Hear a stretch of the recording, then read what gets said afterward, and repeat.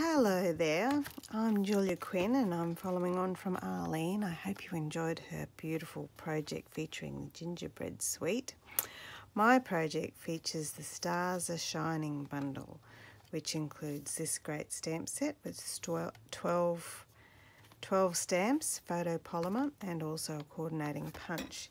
You can see it here in our mini catalogue there, and I just think it's a great stamp set. I love coordinating stamp sets that coordinate with a punch as well as a stamp set, and I love the font that's used for the images, and it's got baubles as well as stars, and I've used the stars a heap of times, and possibly you may have seen some of my projects featuring this bundle before.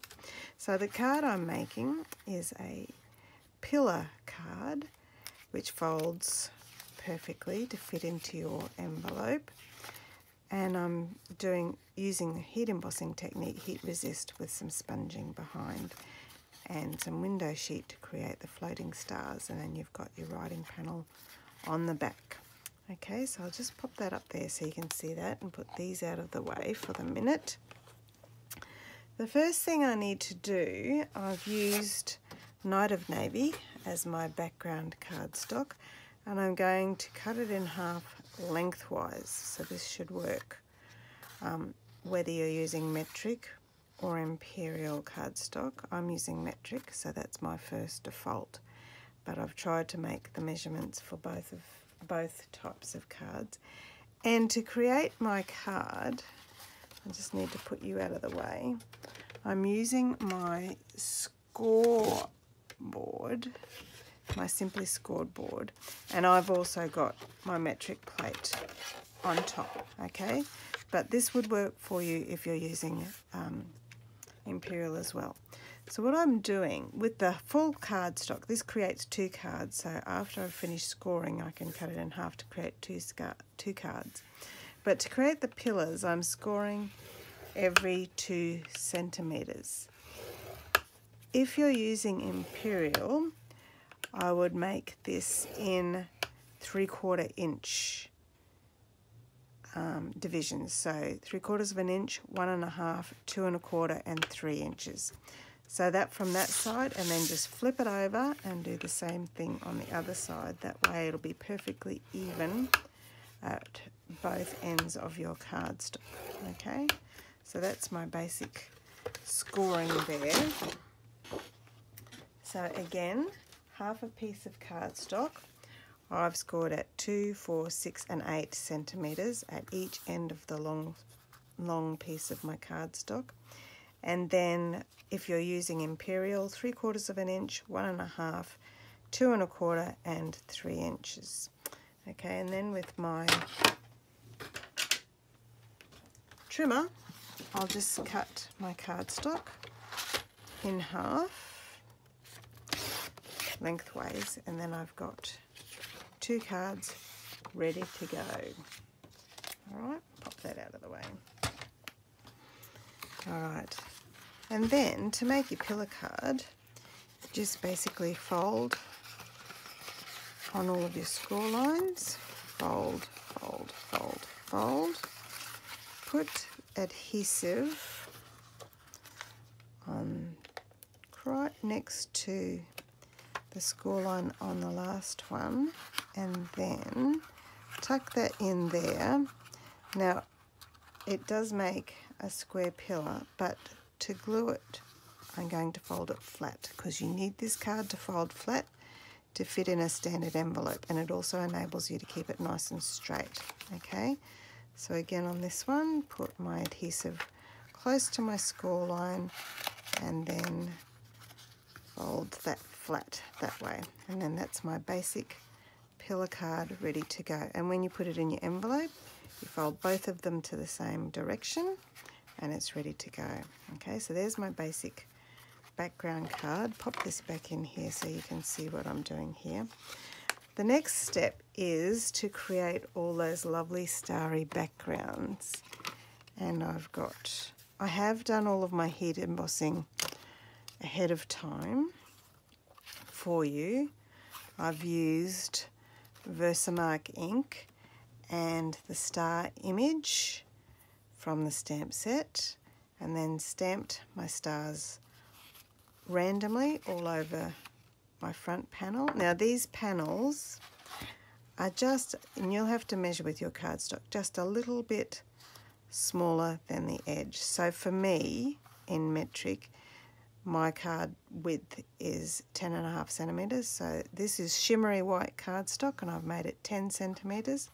And then I just measured this piece of cardstock here in the middle, and for me that was almost 9.5 centimetres, not quite, and so my piece of shimmery white is 10 by 9, and I've created two of them the same, and one's going to be the back panel, and then I did the same process with the two pillars, just measured a little bit inside the pillars to get my thing.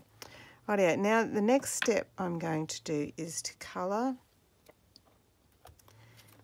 my stars. So I've already heat embossed them with silver embossing powder, and when you buy our silver embossing powder it comes with all the metallics, which is really awesome, so you get lots more to play with, but I'm using silver with my blue. And I'm using Pacific Point and Night of Navy with one of my blue blending brush, which I use for all sorts of blues. And I've got just a little sheet of the grid paper that comes from the Stamparatus here, so that enables me to have a nice clean surface. When I'm using my blending brush, I like to stroke it across the ink pad rather than just pat it on, so that seems to load up more ink. I'm starting off the edge and then just in circular motions going all over my card there. Okay, off the edge and keep going all over it. You can add as much depth as you want. This is meant to be a night sky with the stars shining in it. So I like, you know, just keep adding layers with the blending. The more layers you add, these brushes are the best bit of sponging I've ever done in my entire life. I'm not usually very good at sponging or blending, but I have found that the softness of these gorgeous bristles just work an absolute treat. So sponging, sponging, sponging, sponging. Blending, blending, blending, blending. All right, while I've still got my Pacific Point out, I'll do my other pieces. This is the writing panel for the back, and I just want to put a little bit of colour near where the stars are on both of the corners, that's all. Okay, just a little bit of the deep blue there, that beautiful blue, and a little bit at the top. Okay, so that's the back, and here's for my two pillars. These are a bit trickier to sponge because they're so skinny. I don't want to flick it up like I just did. Okay, there we go. Nice depth of colour there, and then last one.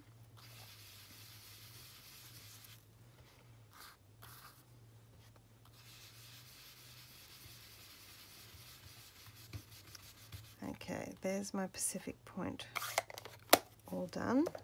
Now I'm going to use Night of Navy. Just before I start sponging, blending with my brush, I'm going to stamp my greeting for the back of my card, which says the stars are shining brightly. And I'll stamp that right there. Okay, so that's that one done.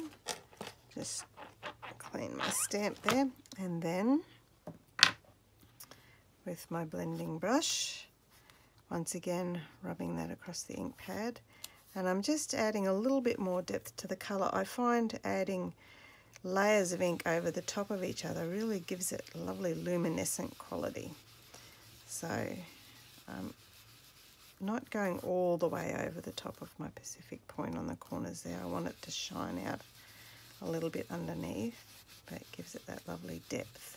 Okay, so there's that one. Here we go. Now the front one. And once again, you can go as dark as you like.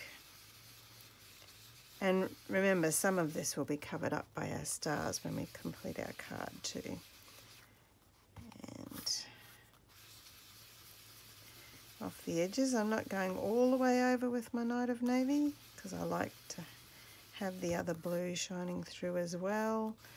And a night sky, well, we have the Milky Way here in Australia, and our night sky has lots of variations in tone that show it up like that. I love that. Okay, and then my little pillars, and a bit more colour there, and love how all of that different tones are coming through as I'm sponging. Okay, there we are, done. That out of the way so you can see. Now the last thing I need to do is use my trusty cloth. This is an old cloth nappy. My youngest child is now 18 and these are the best thing. I have one permanently beside my chair all of the time. I'm just going to rub off any excess ink that's on my silver embossing there so that the stars show up a little bit more. Okay. A little bit of ink over there. See, you'll come off with a little bit of ink there. So just take it off the silver embossing because it's all about the stars, isn't it?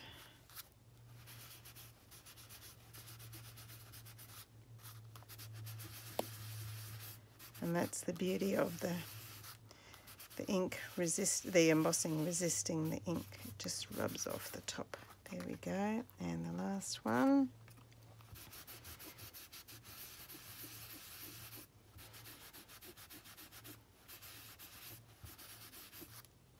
And here we are. Nice shiny stars again. Okay, what do you reckon? Right, now I'm going to stick my panels into my card. Look at these fingers. Obviously I've been having fun creating today. Pop that one right in the middle. Oops. There. And then these two on either side. I'm just going to fold that flat to stick it on so that it's easier for me. You can see a little bit of the shimmer from the white shimmery cardstock coming through, just a touch. Fold that flat to stick that on so I can line that up with the other one. There we are. Okay, look at that. And then the one on the back. I'll stick that, oops, those things get everywhere on the back of my card.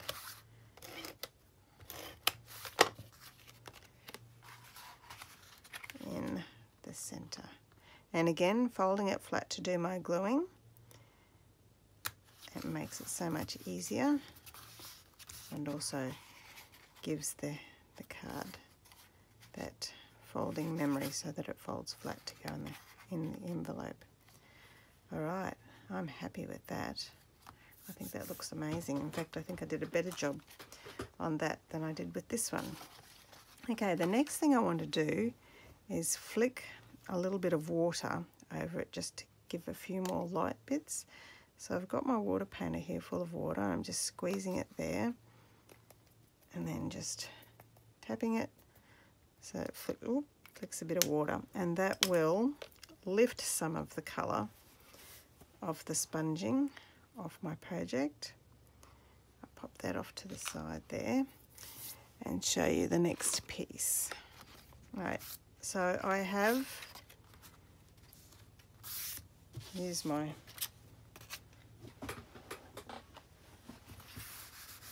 wipe off my surface here, a bit of extra water.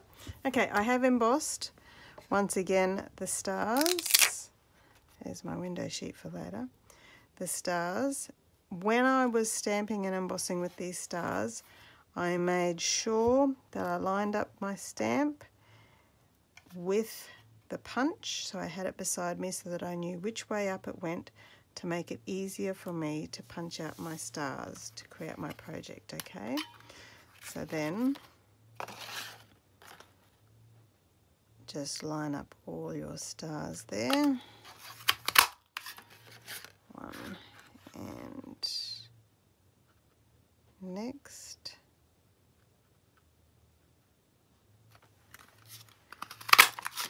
Oh, again, I did that again. Last time I pinched my hand as well. What a silly problem. And while I'm punching, so there's all our stars ready to add extra interest to the card. I've also stamped Twinkle Twinkle Christmas Star for my greeting on the front. Now you could also use Celebrate the Wonder, Be Merry and Bright. I just like this one. So there are so many great greetings. So I've done the stars are shining brightly because I wanted to feature the stars, of course. But I just love the font and the sayings on that stamp set. It just works for me beautifully. And my piece of cardstock on this one is 3/4 of an inch by 3 inches, so that I can slide that into my lovely labels picker punch and punch both ends of that to create my title. Okay, pop that one out of the way. Alright, now the next bit of my project, just while that's still drying, what I will do is put a little bit of colour on my envelope, which I forgot to do before. Thought I had them all sorted. So a bit of Pacific Point first. As much as possible, wherever you can, always sponge with your lightest colour first. So my Pacific Point, just there. You can see I've got a little bit of Night of Navy still on my brush, so that works perfectly.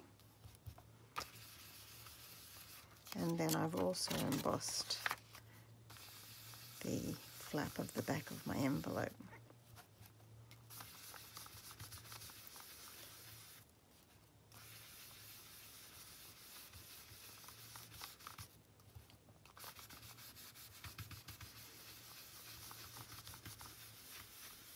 There we are. And a tiny bit of Night of Navy as well, just to add a bit more depth.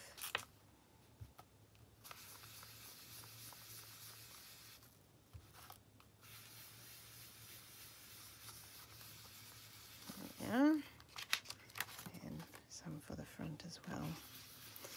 Now we've got our gorgeous envelope coordinating perfectly with the card. Okay, pop away my sponging piece and then get the famous cloth. Rub off any extra ink over the top of the silver so that they shine, and one's on the front. And I've left room there for the address and the postage stamp. Just done a little bit of detail on the front. Doesn't that look lovely? It's nice to have a decorated envelope that coordinates with your card, doesn't it? Alright, so we're almost dry here. I'm going to, because it's taking so long, blot with my cloth. There we go, blot, blot, blot, and blot. And see how it's picked up that colour and just made it a bit more starry looking? There we are, look at that, isn't that beautiful? Now the next thing I've used is some window sheet. I have got one piece of window sheet that is 2 centimetres, what's that, 3/4 of an inch, and I measured the length of my card this way, from there to create the length for my window sheet. So mine's approximately 13 centimetres. And when this folds, both of the pillars have to fold the same way, okay? So I do recommend sticking the window sheet on while you folded it flat. As with everything else, stick it while it's flat, because that way you know it'll fit inside your envelope when you fold it. And I have used my very favourite adhesive to stick on the window sheet, mini glue dots. And I'm going to strategically put stars over the top of my mini glue dots later on so that you don't see them. Okay, so pushing that down flat, and see if, I don't want to put my head in the camera, but yeah, stick that on. Okay, so there you go, that's that. Now this one will go right in the middle, but we won't stick that one on just yet. Now see how you can sort of see the mini glue dots? So we're going to use some of our stars. I'll put this one back in so you can see what I'm doing here. Some of our stars to cover up those mini glue dots there. So there's two there. So if I put my star, oops, you get out of the way, star down here, once again as much as possible trying to keep it flat while I'm sticking. All right, and don't go over the edges of your pillar if you can avoid it, because it might not fit into your envelope. Okay, so another star over this side. So that's the first thing I'm going to do, is cover up my mini glue dots so that you can't see them on my project. And I can go over this way. Right, now the next thing I'm going to do, I have cut out of my window sheet some more. I'll bring them over so you can see them on the navy cardstock. Some strips of window sheet, just random widths. They're all the same length, but I might chop some off. Okay, and put a mini glue dot on the end of the window sheet. Put on my star at the back.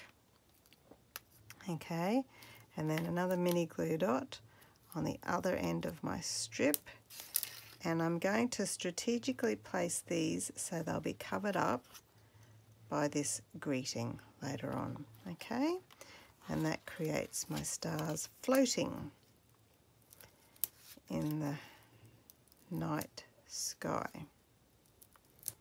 Oh, goodness gracious. Another one here, and a mini glue dot on the other side, and pop him down low. One more piece of window sheet. I do make exploding boxes and flower pots and stuff, and I find the window sheet works brilliantly for this technique. Okay, now another one on this one, and I'm going to put another star at the other end. This one right down that end, and then put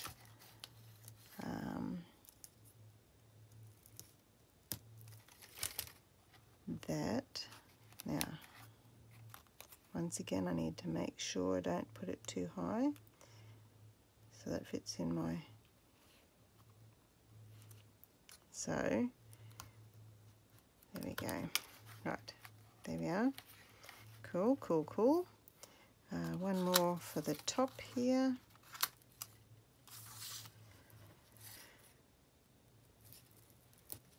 Up here. And I might have to trim this one off, I think, because it's possibly going to be too long. Let's just fold it flat so I got my height right. There we go. I'll just grab the scissors and trim that little one there. And one more down the other side. Oh, not the teeny tiny ones. The teeny tiny ones do have to be stuck on with glue. Okay, because the mini glue dots are just a bit too big. Rightio, and put that behind them. Okay, now with my Twinkle Twinkle Little Star greeting, put my adhesive on that, fold it flat and line it up and cover up all of those mini glue dots. Here we go. And last of all, my last couple of stars. This one can fit a mini glue dot. Can pop you there. And then these two little dudes, teeny tiny ones, need a bit of liquid glue. And to make sure I don't put too much glue on, I'm going to start my glue off on my silicone mat so that I've just got a tiny stream of glue coming. Put a little dot there. Oh, goodness gracious. Oh, and another dot there. And then with my Take Your Pick tool, sorry,